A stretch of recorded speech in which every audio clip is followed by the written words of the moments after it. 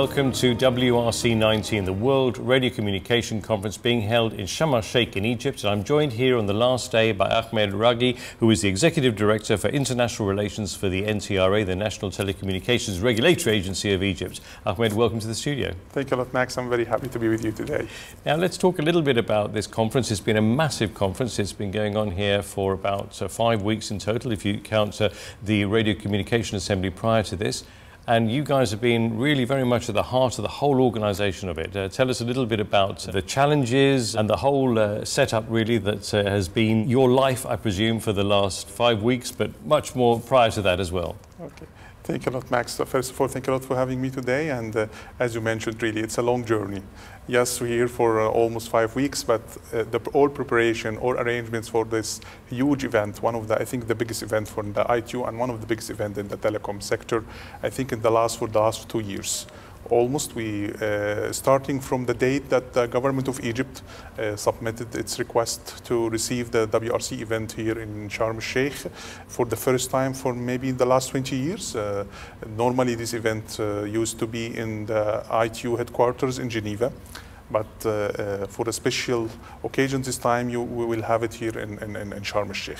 Really, this is not only a challenge for the host country, it's always a challenge for the ITU, the staff itself, since it's the first time to have it outside Geneva for a long, long time. So both of us worked very close together for the last 2 years to discuss every detail about transfer all the services, all the requirements of this event to this convention center. Actually, Max, the government of Egypt decided to extend or to give this marveled city, Sharm El-Sheikh, a new dimension of touristic level. Normally, people used to come here to enjoy their time in the beach and in the desert and the nightlife, but we decided to go for the domain of the conferences hosting. So the government of Egypt decided to have a massive renovation for this convention center, and this convention center, one of the biggest one in the Middle East area and maybe in the world, and to give a huge renovation process in all aspects could accommodate a huge conferences with a very sophisticated requirements. This process started in 2016, and we went through all this massive renovation to the end, I think, about 2018, to accommodate the conference like the WRC or the biggest UN conferences in the city of Sharm El-Sheikh. Now, you're regulators, so I mean, in principle, you're not an events company, but however, you seem to have really taken this on board, and it's, I mean, 3,000 people or more here. This must have been a huge undertaking for you. Yes, you are completely correct, Max. It's, as I mentioned you, it was a country and the government decision. Many stakeholders involved in this event, a lot of companies, a lot of vendors worked with the NTRA. Yes, we are telecom operator.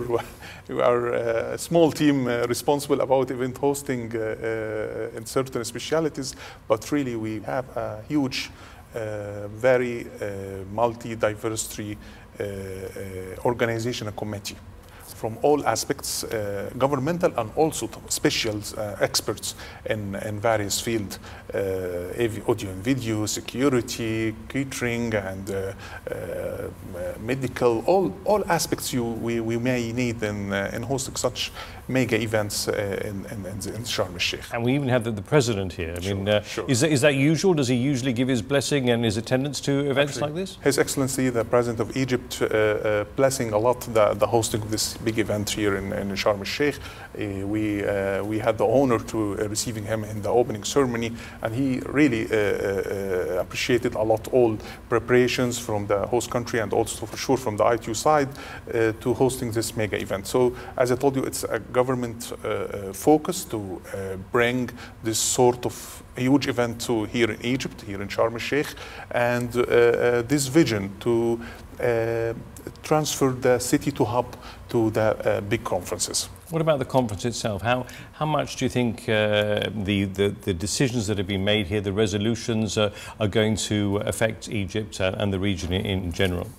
For sure, the WRC is, I consider it as a campus for the technological development. This conference bring the bread and butter for the telecom makers. They can depend completely about what is going on here in this conference. This conference provides them with the main infrastructure, main backbone for their services, the frequency, the spectrum. Today we are the last day, and I hope everyone enjoyed the organizational side, but I believe also from the content side, the conference was very successful.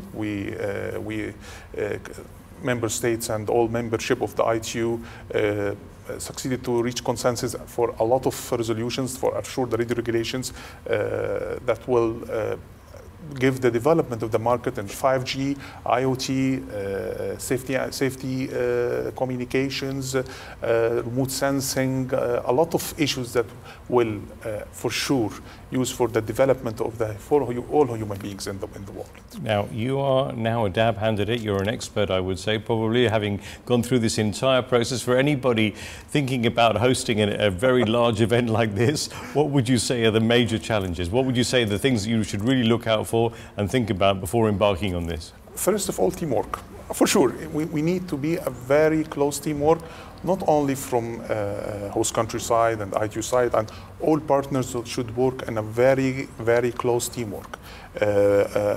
Concrete, reliable communication channels, designed very clear from the first days of the organization. It should be very clear who the credibility and accountability for each item of this event. And for sure that we work very close, that I mentioned the ITU, and we start to itemize every aspect of the hosting and to decide about every focal point, every communication channel. This is very important point.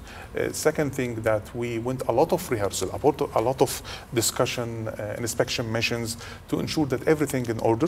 This is also one, I think, a main issue for the successful organization for this event. And the other channel, that the professional and fast response for all challenges during the hosting. For sure, this event is almost 50-day or 5 weeks event. During this hosting, for sure, we face some challenges, some problems. The issue that we should have the fast response, accurate response, and we be sure that there is no chance to have this problem to have it again. This is also very important. The response for the challenges should be very, very fast, very professional, and to ensure that we'll not see that again. I think this is also one of the very important aspects for the successful organization of this event. I was going to say, nothing has been too much effort. You've even had golf buggies taking people around this venue. It is a large venue, 846 meters from one side of the venue to the other. I've even taken advantage of those and done a few interviews in them as well. But just really wanted to thank you very much for hosting us here. Do you think that you'll be looking at doing another event on the back of this? Yes, for sure. I think this is only the start, and we look for many big mega event in Sharm El-Sheikh. Good. Well, I wish you the very best of luck with that, and thank you very much once again for joining us in the studio and for having us here in the wonderful Sharm El-Sheikh. Thank you a lot, Max. Thank you. Thank you.